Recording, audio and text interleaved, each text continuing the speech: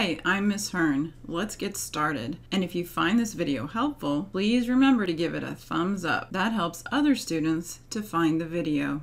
Some of the topics in this chapter do involve a little bit of algebra. All right, so if you're having any trouble with that, don't be shy, don't put it off, come to my office and we'll work on it, okay? So, but today we will do some to practice as well. We're going to focus on 9.1 and 9.2, a couple of topics, primarily those that involve setting up and solving equations. There's going to be diagrams that you have to analyze, and each diagram has angles in it, and there are different relationships between the angles depending on what diagram you're talking about. So in order to work up to the point where we can solve some of these problems, I'd like to focus on what are the possible relationships when you have basically lines and rays intersecting. Okay, so for example, on the left, the first figure on the left over here, notice that we have a straight line, and then coming off of that straight line, we have a ray. Okay, so this forms how many different angles that you can see. Here's an angle, right? Let's call that angle A. It doesn't matter, I'm just going to give a name to it. Here's another angle, B, and there are more angles. You can think of this. What's this kind of angle called that's 180 degrees? Do you remember? It's got a special name. Because it forms a straight line, it's called a straight angle. And together, angles A and B also form a straight angle, don't they?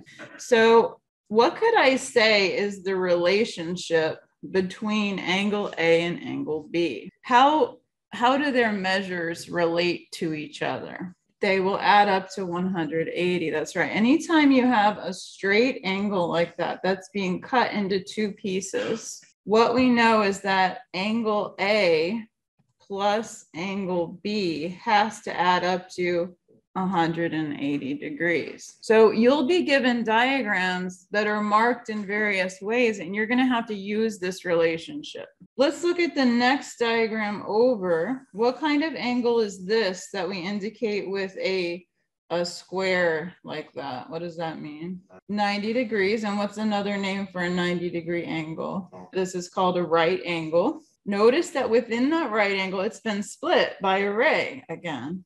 Let's say this is angle A and this is angle B, then what would be the relationship between angle A and angle B as an equation? That's right. This time angle A plus angle B adds up to 90 degrees. Very good. Okay, now let's look at this other diagram. This is what we get when two lines cross. They're called intersecting lines, right?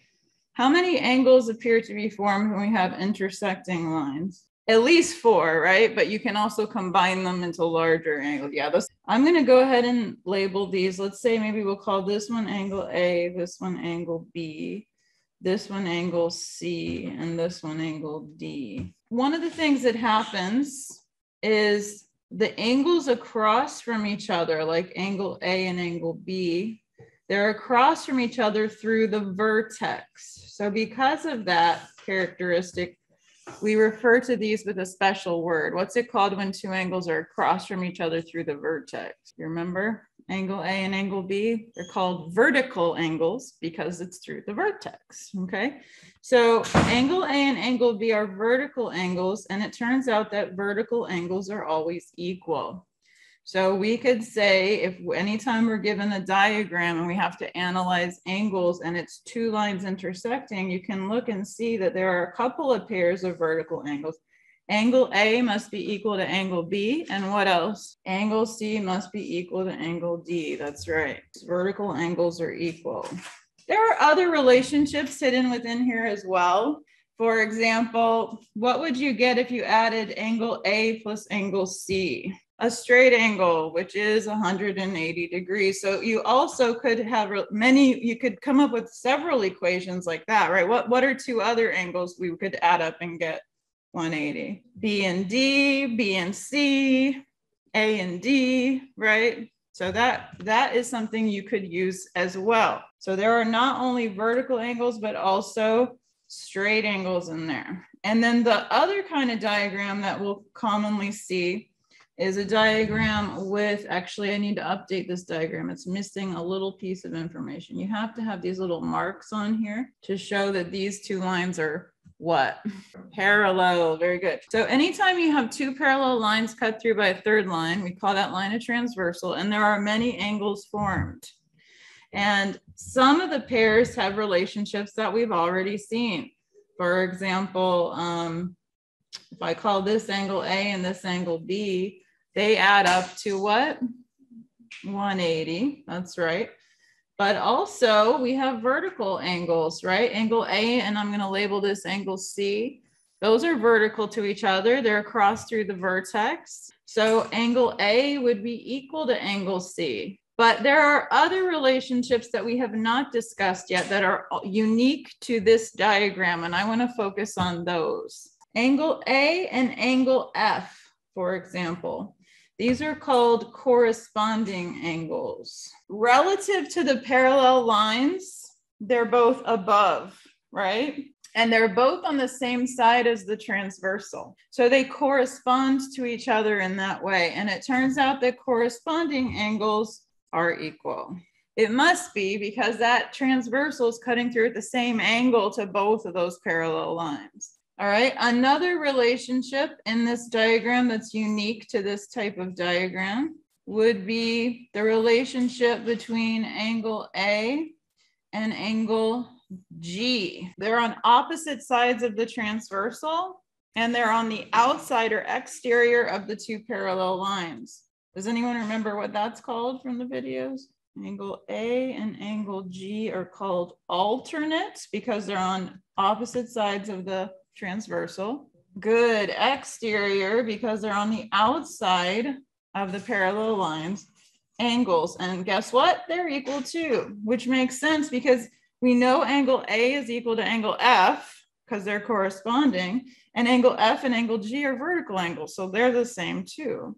So it must be that alternate exterior angles are equal. All right, how about, can anyone tell me the relationship, the special relationship between angles D and E? Angles D and E are called alternate interior angles. So we could set up the equation angle D equals angle E as well, because alternate interior angles that are on the inside of the two parallel lines are also equal. Okay, so that's my little review of all the different relationships that we can get when you have intersecting lines like these, lines and rays. And now I'm going to go down to these problems here. So what will happen is you'll be asked to find the measure of what they're calling marked angles in a diagram. Which is what we're going to do in the next video. If you found this video helpful, please give it a thumbs up. That will help other students to find the video.